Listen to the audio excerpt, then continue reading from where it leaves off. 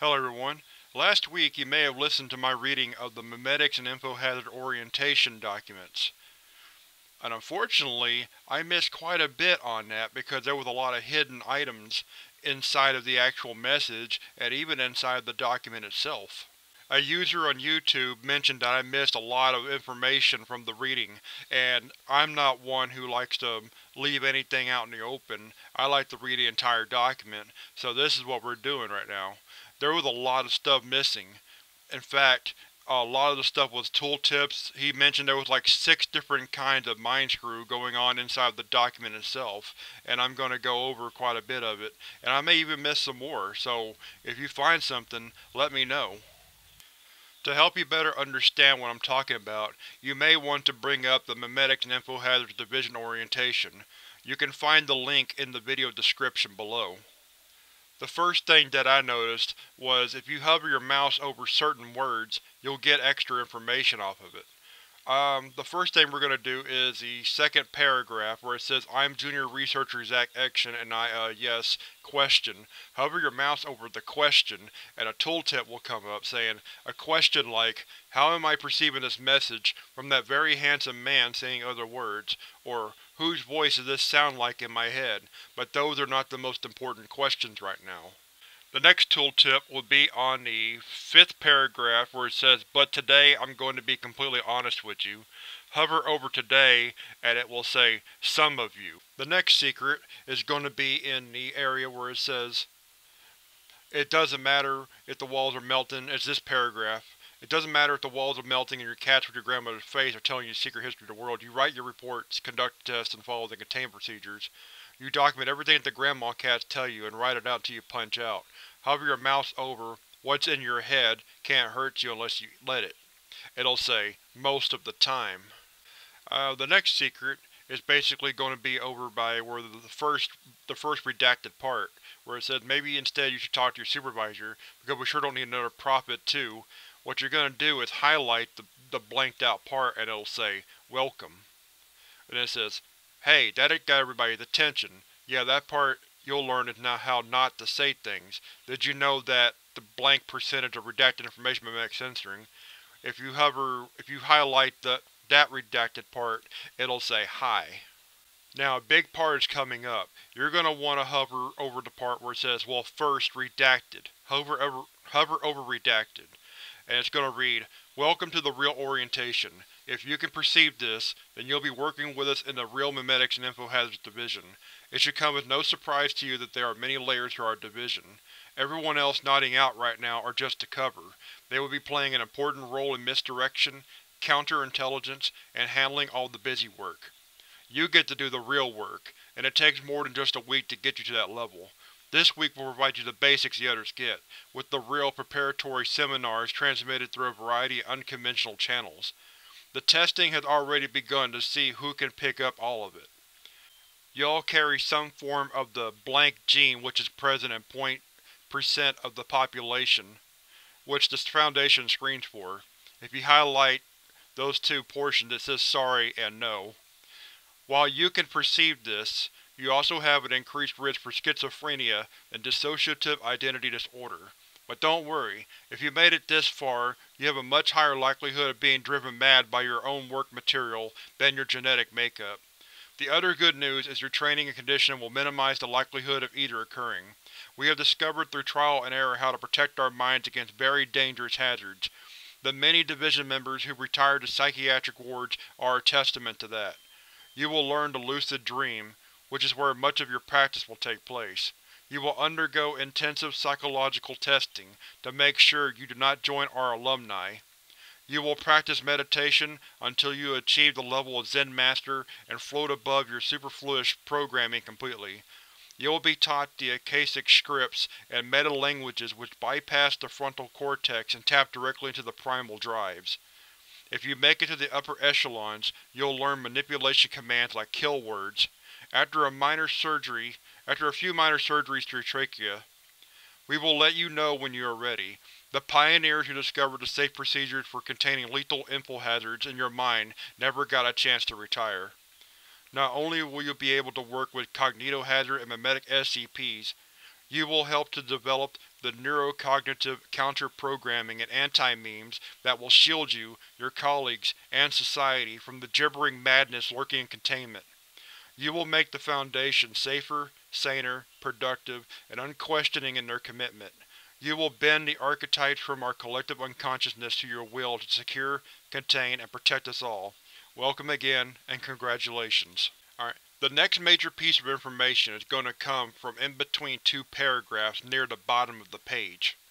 When you hover your mouse over it, you'll see a red line in between them.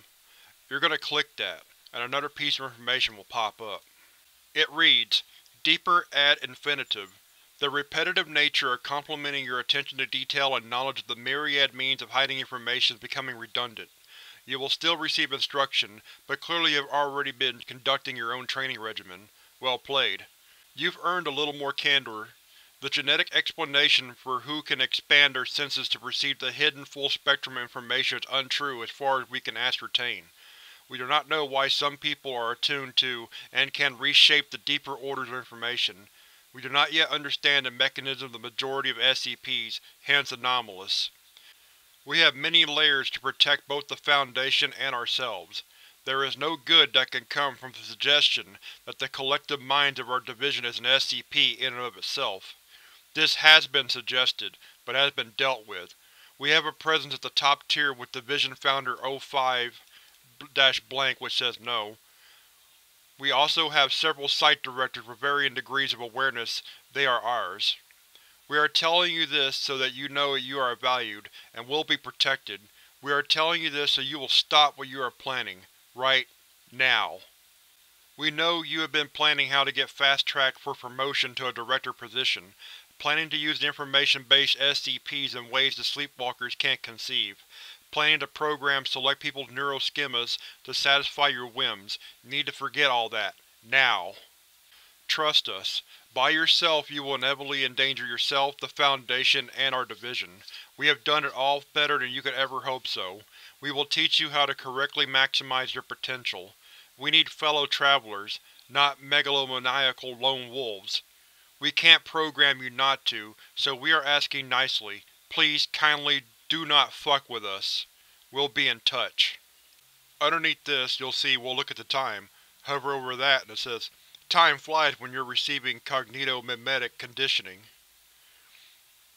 And then below that you'll see because it's chock full of drugs. Hover over that and it'll say, how well you can handle your shit is an important component of training, and there will be pharmacological hallucinatory tutorials just for you. Have fun in the desert with the Lizard King. Over by where it says footnotes, you're going to highlight this area by clicking and dragging.